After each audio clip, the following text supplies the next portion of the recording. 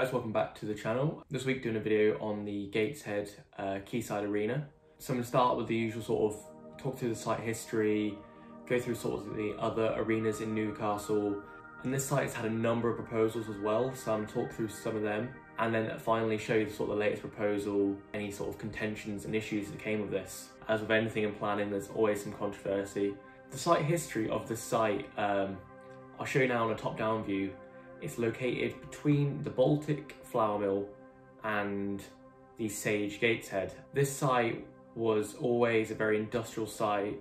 The river was the main mode of transport for Newcastle and Gateshead to sort of bring shipments in and get them out.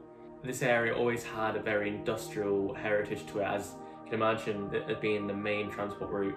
The industries that needed but to be close to this river for the transport reasons were built there. So in the 1860s, if you look at this historic map, this side of Gateshead, this area was not fully developed, and there are a lot of sort of vacant sites between it, but the main things on it were a timber yard and an iron warehouse. This industrial presence was there at this point. This was later grown upon by 1940.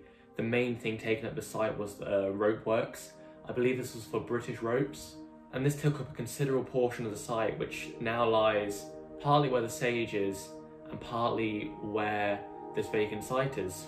And obviously by this time the Baltic flour mills, which still is retained to this day, was constructed. So as you can see, this area was very industrial, with a number of engineering works also surrounding the site.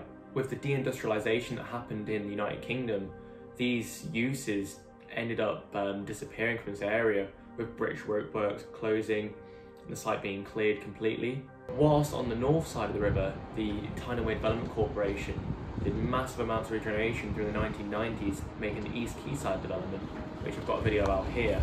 The area of Gateshead was never part of the Tyne Development Corporation's area. This south side of the river was never had that widespread regeneration from this development corporation as Newcastle site did. So it became a very different approach that's been taken. But it's important to sort of consider this site, which is now vacant. It's been proposed as a use for a sort of an arena and a conference centre for a number of decades, and obviously nothing is still yet to be built.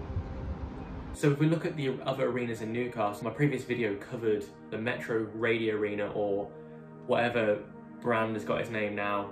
This arena was built in the 1990s, so it's very, very new for a building this size. The Metro Radio Arena does form the largest arena within Newcastle and Gateshead area, but its location, whilst being close to the train station, is just next to this obviously massive vacant site. And I think the proposal is to bring this to a more central location, and what they consider more city centre than what the Metro Radio Arena is considered. The other proposal that always needs to be talked about when you're trying to build an arena down the quayside is the Tyne deck, just because this is just a fascinating just piece of modernist planning they tried to come up with.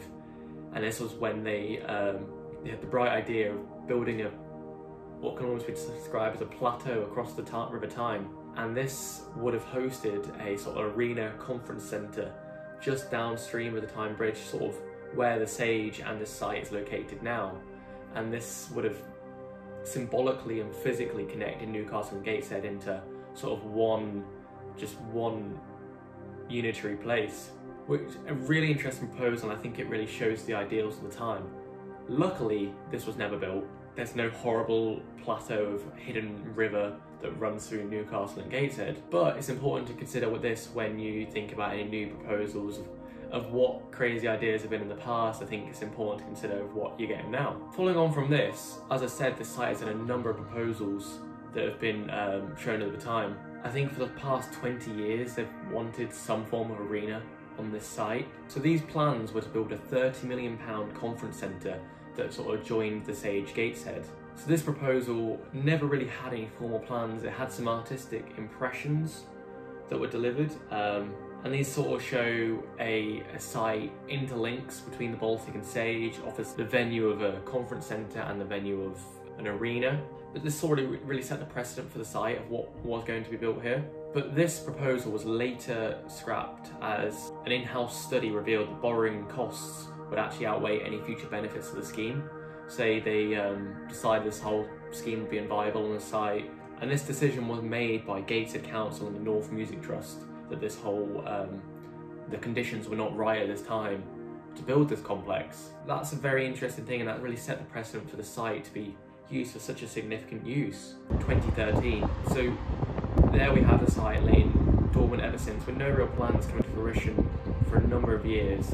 I think Gateshead Council was always very adamant on building on this site for such a significant use. Gateshead Council are the majority landowner here, that I think believe they own the whole site. So there's no issues of a private developer coming on with some lousy scheme. They have complete control and complete power of what they want to build here. So then the next thing we really hear is in 2017 is when architects Hock, that's H-O-K, don't know if it's pronounced Hock or said Hock, who are renowned for top sporting and hotel developments, were appointed to design the $200 million conference centre. But the interesting thing here is that Hock was one of 3 companies appointed by Gateshead Council. The idea of appointing 3 different architecture offices is something that I think you'll see when the controversy of the scheme comes out, and might be linked to sort of why the design looks the way it does. So then the next real major announcement we get is a render is released of this Gateshead Quayside scheme. The first one you see is this top-down render.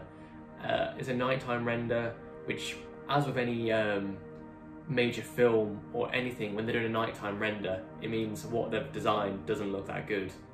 So we receive this nighttime render of the scheme, and as you can see, it's lit up really nicely, and it shows connecting in with the Millennium Bridge, connecting the stage and the Baltic, and sort of creating this huge new public space. But the really interesting parts of this design is really, it's trying to incorporate so much that it just has lots of different elements jutting out. And as this top-down render, you can't really tell much. You'll never see this from a top-down perspective unless you're doing a helicopter tour of the city. So whilst this is, yeah, it's great to see, to while up people's anticipation, it doesn't really show the perceptions of how this place will actually look. So the following render was a much lower angle, which shows the different elements of this proposal really sticking out. So the Baltic flour mills was luckily saved from demolition, like a number of other flour mills that were lost after deindustrialization. And this was obviously converted into an art gallery. So this is a really historic Art Deco building, a real monument on the Gateshead Quayside, of really just high quality design, and what they did with the renovations of it with a sort of pop art style with the glass view index, the restaurant on top of it, are really impressive. And then obviously to the west of the site as well, it's the Sage Gateshead, which was an international design competition was held to sort of design this music arts complex, and that's why it has such a striking design. So there's 2 real icons either side of the scheme, which really makes whatever filled this gap really has to transition between a real brick Art Deco structure and then the glass modern of Sage. So it's quite a transition, it has to be quite a transitional structure. What was proposed though is where the controversy really lies, because you've got so many elements coming in. There's a hotel, there's an arena, and I believe they're trying to bring in just sort of public uses, I think some restaurants and bars and that sort of thing within this space as well. But this structure looks like each of its individual elements are just slapped on, like they're moulded out of clay, like, oh, we'll shove a hotel here, we'll shove the arena at the back.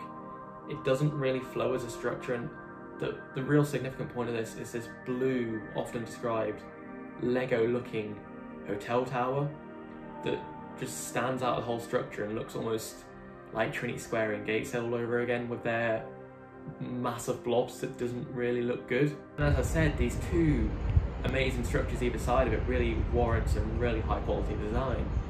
But what was proposed here just doesn't really stand the test of how important this plot is to Tyneside. This is one of the most significant sites on Tyneside, and it needs to be a striking structure to really capture the amazing East Quayside development, the Baltic, the Sage, and the striking Millennium Bridge. It's just an area for really high quality design. So if something's not stacking up to that, it really stands out badly. And this is what this proposal does. There's a number of bashing articles online. I believe The Guardian did a bashing article online about this, how it just didn't really hold up to what the site was. There were also further concerns with this hotel block would block the natural light from the Baltic key apartments. These apartments stand behind the Baltic, and I think they're built around the 2000s. They're an alright design, they're nothing too striking, I think they look fairly modern, they're quite nice. But this hotel would block some of the views and daylight and sunlight of these apartment schemes. I don't think this would be detrimental. I think if you're buying an apartment in this place, this site was always going to be developed. It's unfortunate the hotel tower block was put so close to apartments. But if you're buying a site in a major regeneration scheme, these are the factors that you might have to come across. Another part of the scheme which is quite striking is the over-reliance on car parking.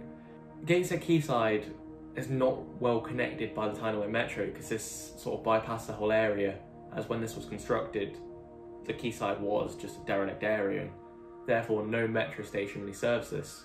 Luckily the Keylink bus does serve this area.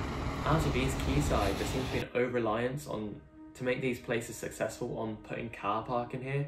So I believe they're putting a 10-storey car park in this location, which this car park must be one of the tallest non-residential structures in the whole of Gateshead, being 10 stories tall. And it really sets that if anything else wants to be built behind, it has to be built taller than 10 stories tall to really see over, which is just very strange. They're also trying to claim this car park is carbon neutral, which I find claims like this just outlandish, and it just undermines so much about environmentalism and planning. A car park made out of concrete and steel construction, to me, cannot be carbon neutral. There's carbon released from the concrete curing process. The main mode of transport linking with this car park, there are EV chargers in the basement and there's solar panels on the roof. But the transport emissions of everyone driving to the site, I don't think you can claim something like a car park can ever be carbon neutral due to the factors just listed. And also The Guardian in their article try and claim that Gates had tried to slip this this hideous proposal through during the COVID-19 pandemic, when public consultation was no longer be able to held in person and everything was online.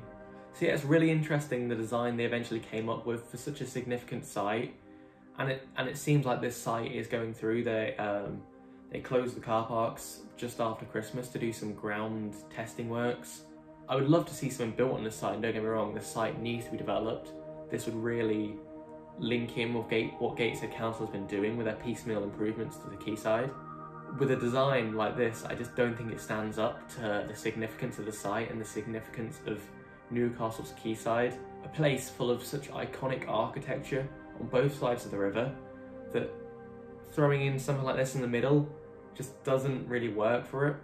So yeah, please let me know what you think about this whole scheme. This is not trying to be a comprehensive history of the site. This is more of talk about the design, talk about the site and its significance, and what's really gone on here, and why this site should be so much more than it is with these current proposals. But yeah, thanks for watching, and yeah, tune in next time.